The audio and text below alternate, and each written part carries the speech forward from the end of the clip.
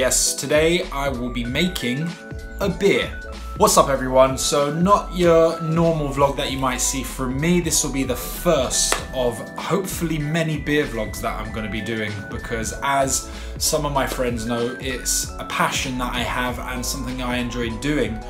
Although I haven't done much of it because it does take a long time, as you'll see from today's video. Making beer for me usually takes anywhere between 6 to 8 hours. So the aim of the vlog today is just to show you guys what I get up to when I make beer. Talk a little bit about why I like to make beer and why I like beer so much.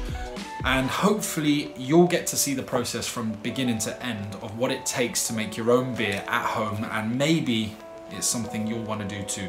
But before we can make any beer at all of this stuff behind me is going to need cleaning, because you don't want any contamination in the beer to spoil the drink when it's done. So yeah, without further ado, let's clean.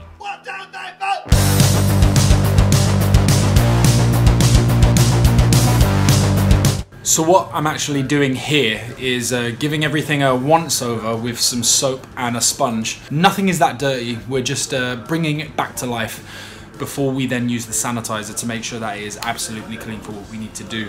But as you can see, it's a long old process, but it takes up most of the time when it comes to brewing beer. Here is the actual boiler. So what we're gonna do now is make sure that this gets a real good clean so that we can begin boiling the water that we need for the mash.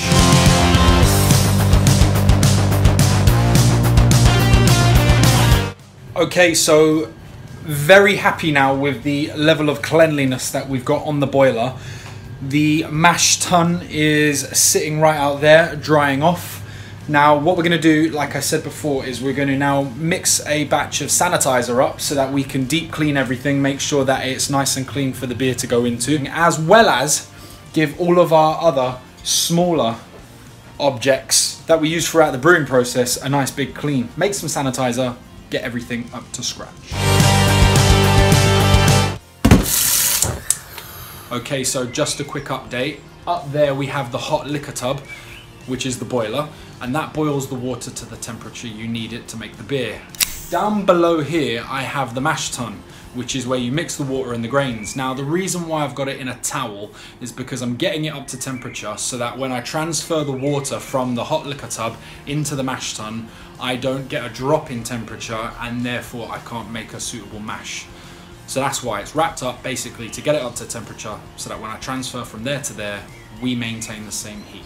So the recipe that I'm following is for a unique tasting Bavarian style Weissbier. I am using 2.7 kilograms of wheat malt and 2.3 kilograms of Pilsner malt. For the boil, I'll be adding 25 grams of Hallertauer Hersbrucker hops and 12 grams of Saaz hops at the start of the boil, which will be for about an hour and 10 minutes. The yeast I'm using for fermentation is W yeast 3068 Weihensteppen Weissen. And now back to the brew. It's now been about 2.5 hours since we started brewing today, and we haven't even got around to the main brew process. We've just been cleaning, we've just been boiling up the water. I've taken off the towel because what we're going to do is we're going to check the temperature to see if we have a high enough temperature to begin the mash process. If it's anywhere near 65 to 70 degrees, I'll be happy. That will mean that between the time it takes to drain the hot liquor tub into the mash tun for mixing with the grains, we won't lose too many degrees in temperature and we'll be able to begin the mash at the correct temperature for the process. Okay, so what do we have here? We have got a temperature of 65 degrees. Excellent, so we have a temperature of around 65 to 70 degrees in there. That's the water temperature. The atmospheric temperature is going to be far lower. Every time we open that lid, it's going to drop. So what we now need to do is drain the water from the mash tun into this empty bucket that I have there, and then transfer the hot water from there into there and get the grains in, mixed up, and the lid closed on time so that we can maintain a temperature of 65 degrees for 1 hour.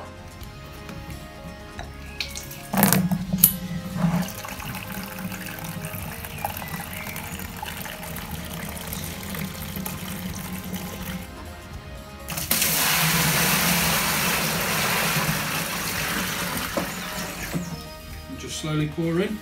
There we go. Stop, slow down.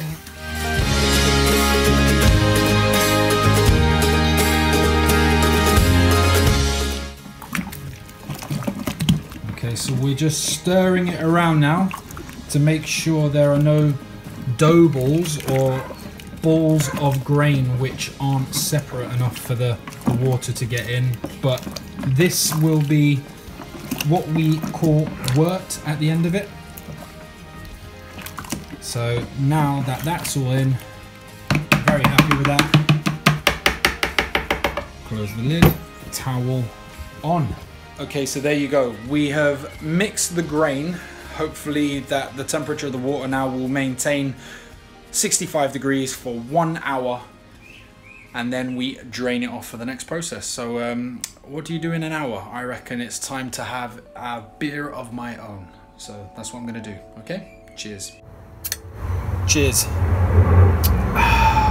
So why do I like beer so much? I guess you could say it's the go-to drink that I've grown up drinking when I've gone out with my friends. I'd say it was about 3 or 4 years ago that I actually got into my ales big time. The reason why I probably love it so much is the craft beer scene, where you can get all sorts of flavors, all sorts of smells, all sorts of strengths. IPAs, pale ales, golden ales, you've got your ambers, you've got your blondes, you've got your porters, you've got your stouts, you've got your German beers, your Weissbiers. Anything you want, you can now have in a beer. So many breweries out there are experimenting with different flavor combinations, different hop combinations, different grain combinations, and literally the sky is now the limit. People say they don't like beer, but then they probably haven't even experimented with the different types of beers that are out there, because I guarantee you there is one that you will enjoy out there. So it was a couple of years ago that I decided I would like to brew my own beer, and with a little bit of help from Serena, her sister, her mum, they all chipped in.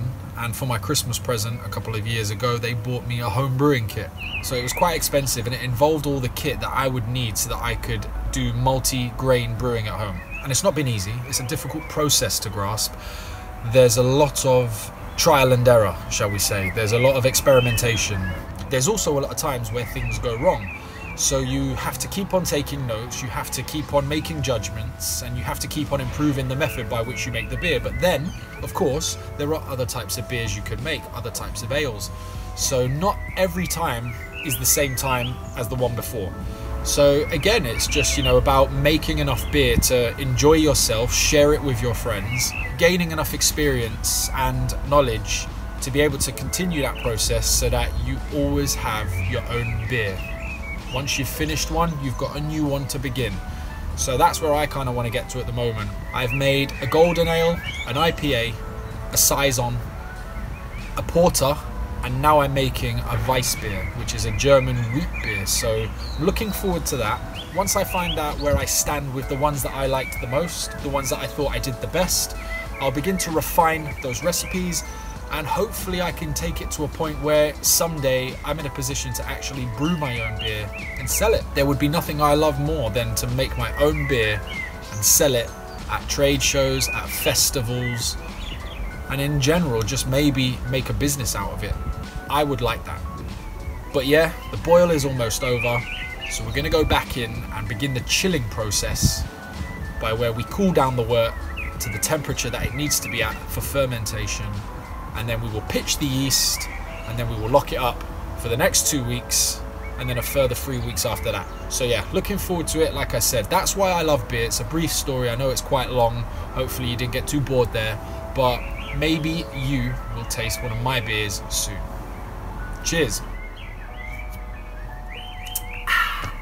It has been an hour now since we began mashing, which means the grains have been sitting in water that is at 65 degrees Celsius, and hopefully that will have broken down the grains into the sugars that we need to then boil and create the beer. The mash tun will be emptied by a process which we call sparging, and that is going to involve the water that I've been boiling to make up the 27 litres that we need for the beer, being transferred via a hose and spiral spout system to wash through the grains and remove all the sugar that we need to create the beer. So we're going to do the sparge now, and it actually takes quite a bit of time. So what we'll do is we'll show you a few shots, and then we'll join back at the boiling process. Okay, so this is our mash, which to me feels really good actually. Quite happy with that. That texture, that thickness. It's moving around quite freely, so hopefully that's all broken down very well. So we'll get onto the sparge.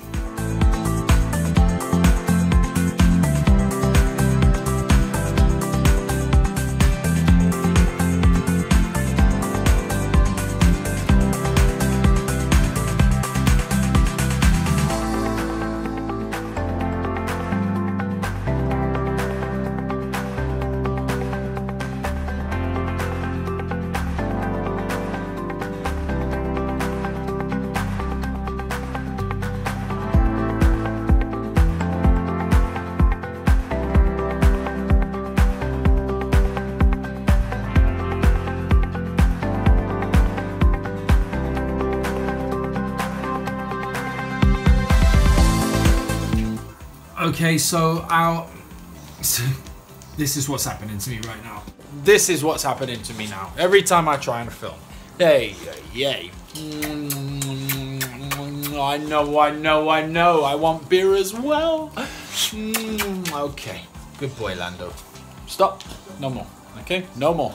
No more. No more. No more. Stop it.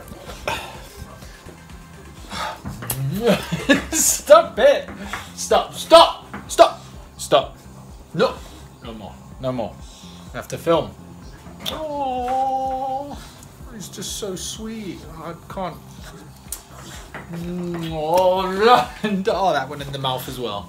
Enough. Okay, right. So back to the beer. What we want is about where it's at now, 27 litres to boil. So we're gonna stop that. That's what it looks like. That kind of colour. So it looks nice, brown, greeny colour. But we boil all of that out, and it should become a nice cloudy beer colour that you're used to buying in the supermarkets. Yeah. So just gonna stop that now and transfer it to the beer kettle and get boiling.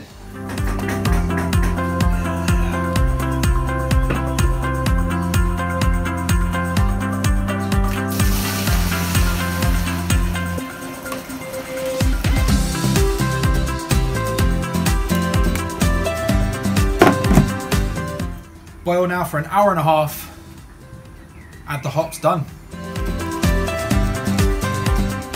As you can see now, we've got the beer to the temperature it needs to have a rolling boil. This is the time to add the hops. They go in at the start of the boil.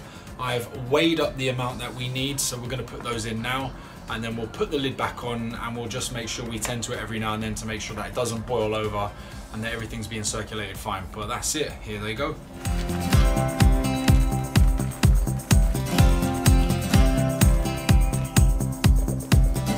Hops in, happy days.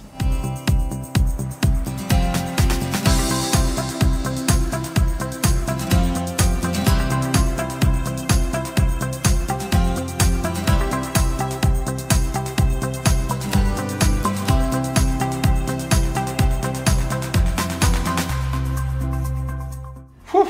Okay, so the time is now 10 o'clock, and as you can see outside, the night sky is well and truly present, but the alarm has just gone off. So far it's been boiling out there for about 55 minutes. So what we're going to do now is we're going to take the coil that we use to cool the wort down, and we're going to put that in so that it sanitizes itself in the beer, and then we're also going to put in a Werflock tablet, which is a protein used to bind the proteins in the beer together to make it clearer. So it's a clarifying agent. So that's what we're going to do now. We're going to put in the coil, put in a tablet, and then boil for another 15 minutes.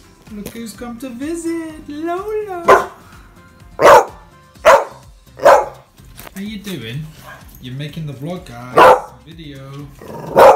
Okay, so now the time is 10 past 11. It's taken roughly 50 minutes to get that to drop down to 22 degrees centigrade for us to begin fermentation. So we're just transferring the wort now into the fermenter bucket, and once that's in there we can oxygenate it, and then we can pitch the yeast, and then we just leave it to ferment for 2 weeks. So yeah, I'll just show you that filling up now. Okay, so with every batch of beer you make, there's going to be a different type of yeast. This one is Weihensteppen wheat yeast. It comes in a pack, which I've kept in the fridge to keep fresh. So what I'm gonna have to do now is I'm gonna have to break the seal in this pack and then pour that liquid into the mixture just behind me in the fermenting tub. So we have smacked the yeast pack, which means the yeast inside this packet is beginning to populate. And now we're gonna add it to our beer behind us, and yeah, that'll be the end of the process. A cool 11:30 p.m.